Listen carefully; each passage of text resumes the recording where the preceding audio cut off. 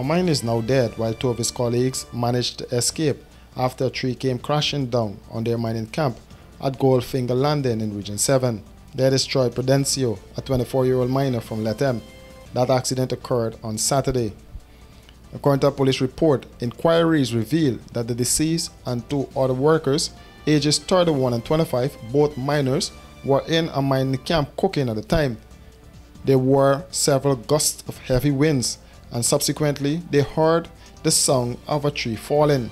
Troy and the other two workers scampered to get out the camp to safety, but he did not make it after he was pinned by the said tree.